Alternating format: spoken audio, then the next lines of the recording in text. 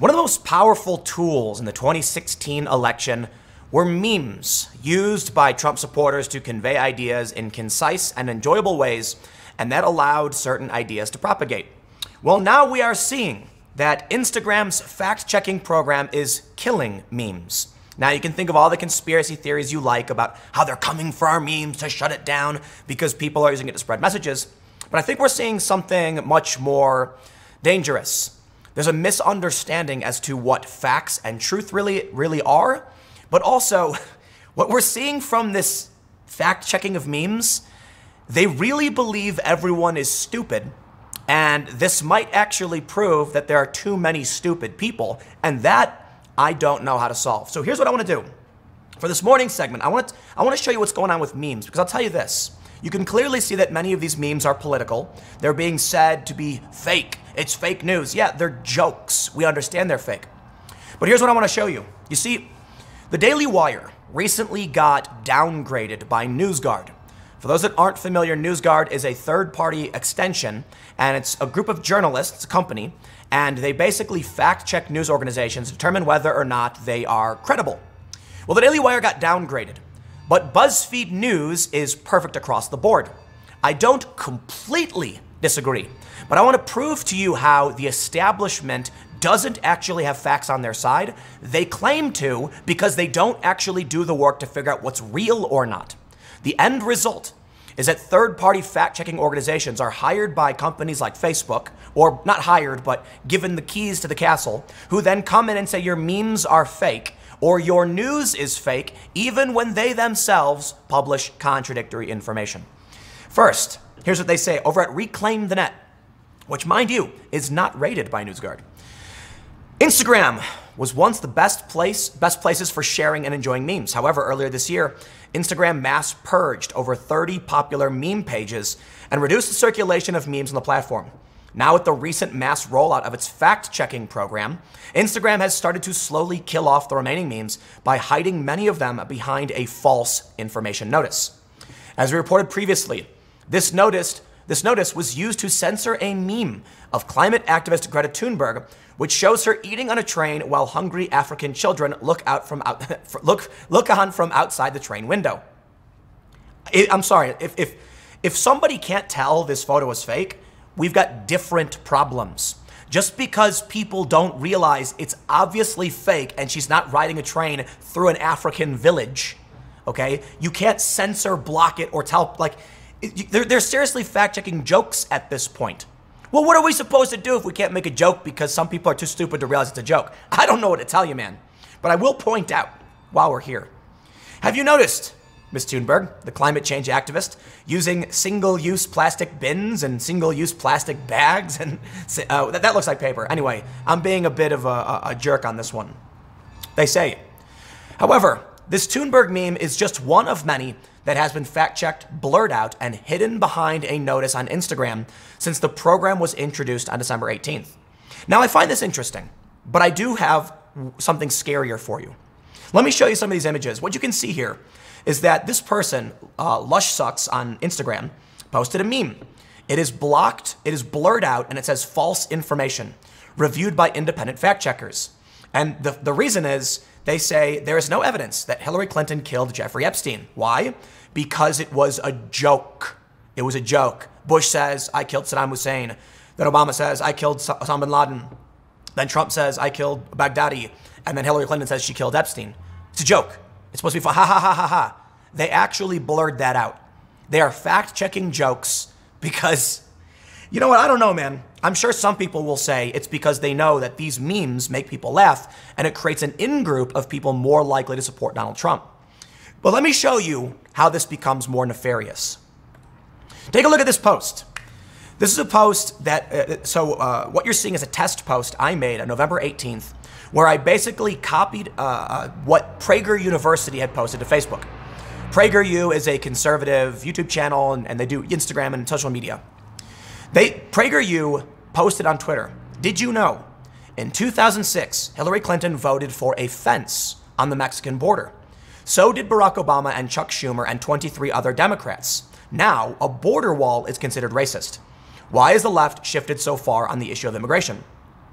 So I basically took what they said and as a test reposted, because here's what happened.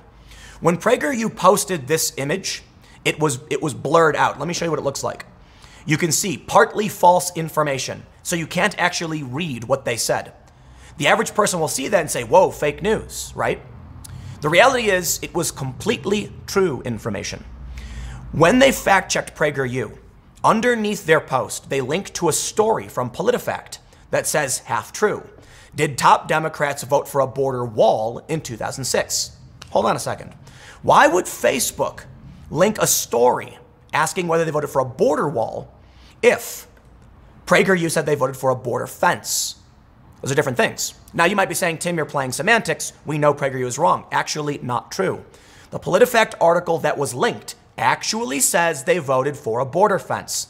Unfortunately, I guess for the fact checkers over at Facebook, PragerU is being a bit concise. They were saying they voted for a fence. So why is a wall racist?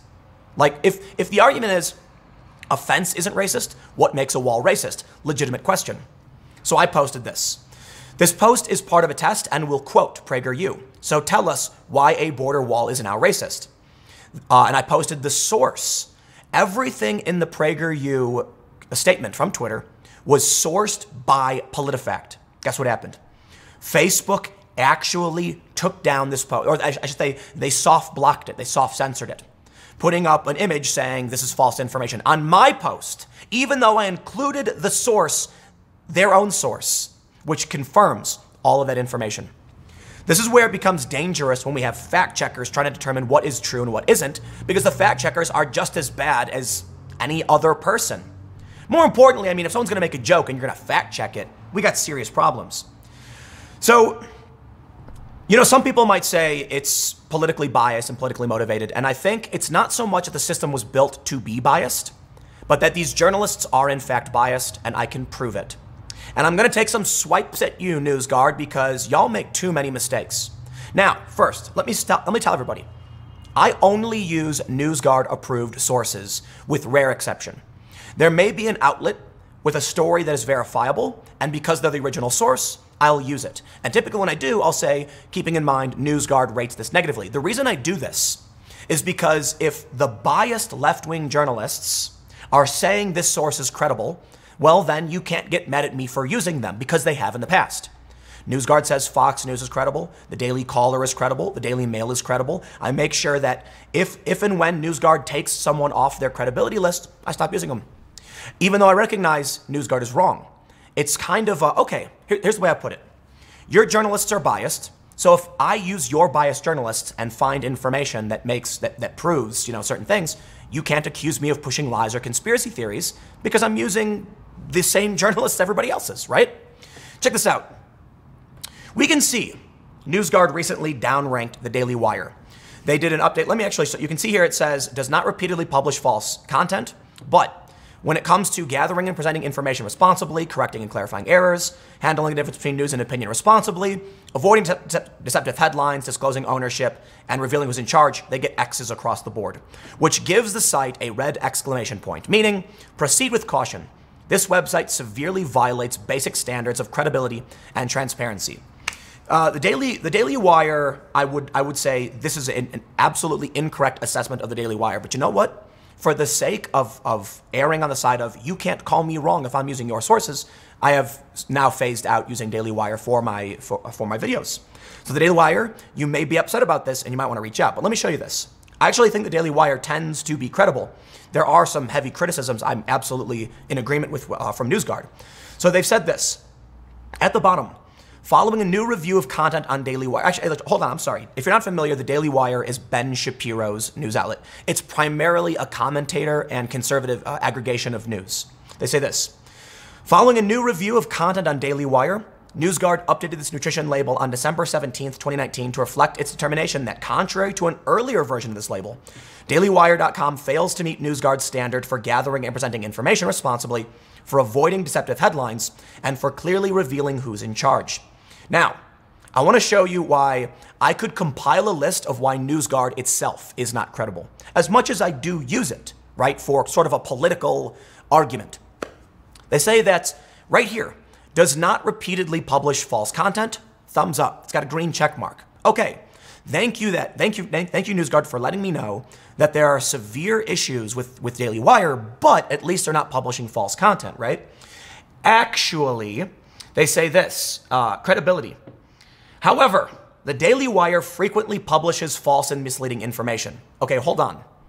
You told me they don't do that, and then in your own content about it, you say they do that. I got a contradiction here. NewsGuard has made a factual error. I'm sorry. This is evidence that NewsGuard has published false content. And I can also show you that NewsGuard also publishes more false content, which would stand to reason that NewsGuard itself would receive a red exclamation point for not being credible because they repeatedly publish false information. The point here is, and I am being a bit, hyperbolic or sarcastic in a sense, but if they say they both simultaneously do and don't publish false content, then clearly something is incorrect here and they publish something false. Let me show you this. BuzzFeed News. BuzzFeed News, according to NewsGuard, is cleared across the board as credible. Does not publish false content, gathers information responsibly. I love this one. Handles the difference between news and opinion responsibly. Thumbs up. Good job, NewsGuard. Fantastic. Thank you for letting me know that 90% of the opinion pieces that appear on BuzzFeed News are in fact not opinion, even though they don't label them. You see, the problem here is that NewsGuard says BuzzFeed handles the difference between opinion and news responsibly. In fact, they do not. They literally don't. That is false. And I can prove it simply. Look at the headline story as of today. San Francisco spent a decade being rich, important, and hating itself. That headline is literally an opinion. Hating itself? That's not a fact. That's someone's opinion, whether or not a city hates itself. But guess what? We can open the story. It doesn't say opinion. It says BuzzFeed reporter. They're passing this off like it's a straight up news article listed as tech. It's not an opinion. It's not listed as an opinion. It's listed as a fact. And if we go back to the front page, we can see there are several opinion pieces that are not labeled as opinion because BuzzFeed, as far as I can tell, does not have that distinction. So why are we trusting our content to third-party fact checkers? 7 photo stories that will challenge your view of the world. That's an opinion. I get it. It's BuzzFeed clickbait. The point is, BuzzFeed gets a green checkmark across the board when they publish fake news. And I'm really going to hammer it in. This one's for you, NewsGuard. BuzzFeedNews.com. They go on to talk about how BuzzFeed's reporting on the Mueller report was unparalleled. Listen, let me tell you something. Do you know what the problem is with these fact-checking organizations? If you use BuzzFeed as the standard for what is true, then yes, you will find conservative outlets are fake news. Because you're going to say, hey, BuzzFeed says, 1 + 1 = 3, but the Federalist says 1 + 1 = 2? Well, BuzzFeed News is more credible, therefore Federalist is wrong. How do you determine what is a fact if we're trying to weigh every news organization against source material? You see the point? If BuzzFeed comes out with fake news, and they do, all of the time, why would they be considered to not repeatedly publish false content? What is their criteria for what qualifies as repeatedly? Let me tell you something. BuzzFeed published a story earlier this year about Robert Mueller, saying the Mueller, I can't remember the exact details, but it was one of the rare moments that the Mueller team, Robert Mueller himself, came out and said this story is not true. BuzzFeed stood by their reporting. CNN's also done the same thing. Why would we then consider BuzzFeed to be credible when the source of the story says fake news? Don't ask me. NewsGuard just determined that they're green across the board, even though they don't differentiate between news and opinion. What makes BuzzFeed News credible? I have no idea. And my understanding is in the past, they actually gave BuzzFeed an X for differentiating between news and opinion. But now I want to really drive this home because I can give you fake news from BuzzFeed more recently. And I'll tell you what, man.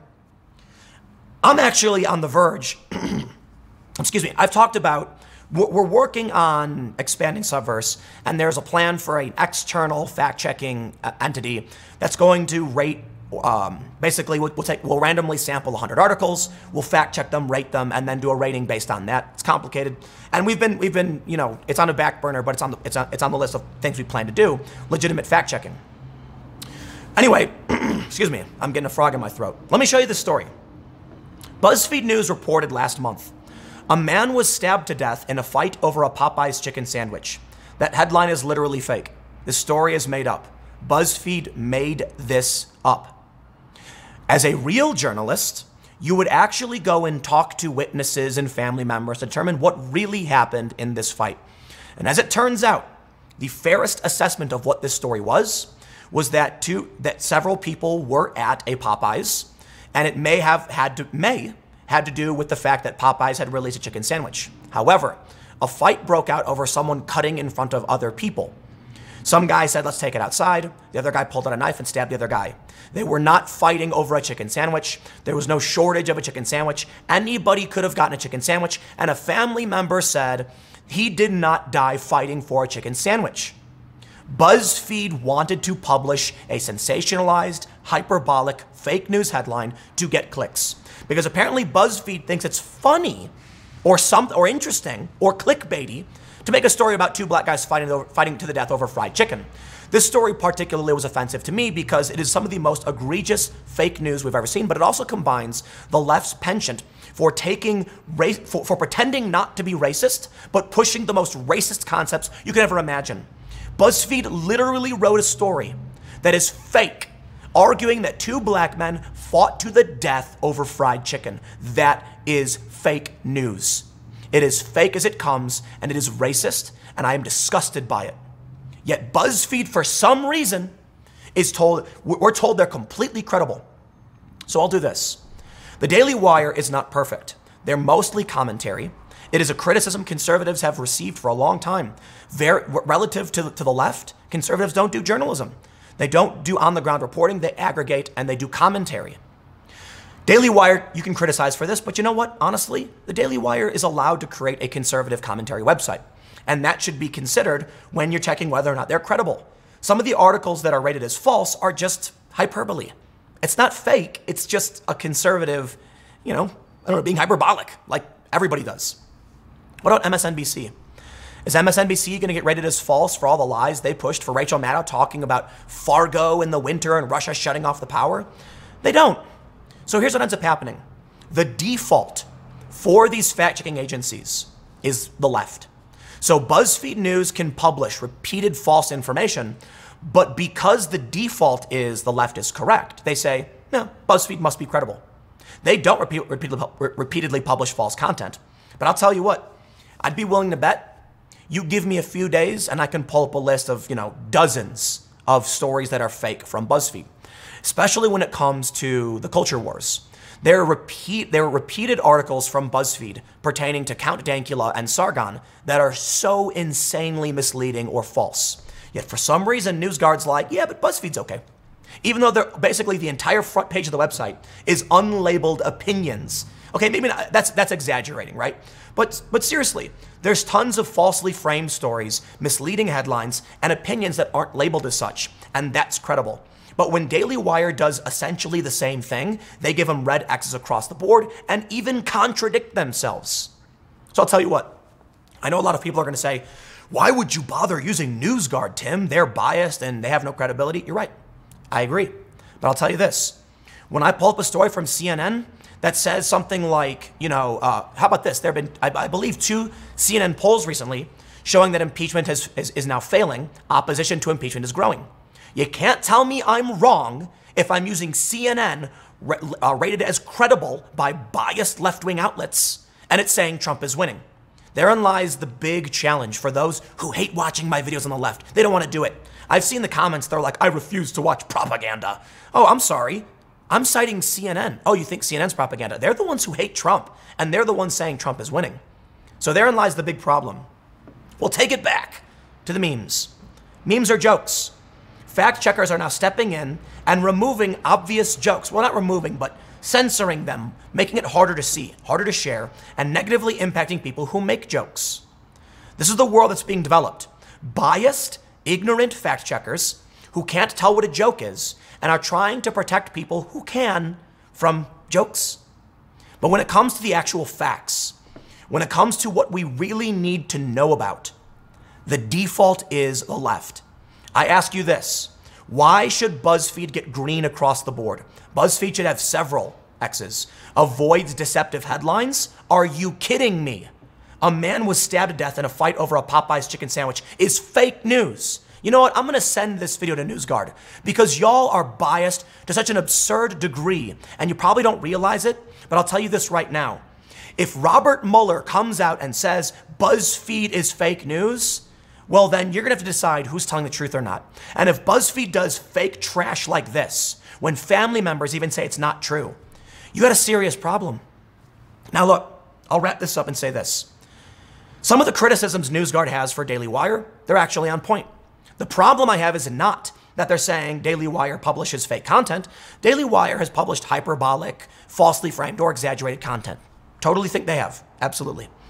But BuzzFeed literally does the same thing. The difference? BuzzFeed pretends it's better reporting. BuzzFeed doesn't use a commentary style. They make things look like they're reporting when in fact they're falsely framing stories. Case in point, a man was fighting over fried chicken. Fake news. You know why this really bothers me? I'm from Chicago. I've seen senseless violence. I grew up with senseless violence all around me. And they never care to come to our neighborhoods and tell people what's actually going on and why this stuff this happens. They don't do it.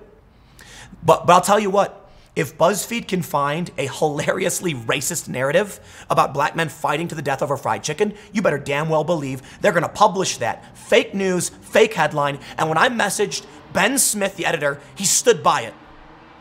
He stood by fake BS. You're getting me all riled up. So you know what? It is what it is. I'll leave it there. Stick around. Next segment's coming up at 1 p.m. youtube.com/TimCastNews. And I will see you all then.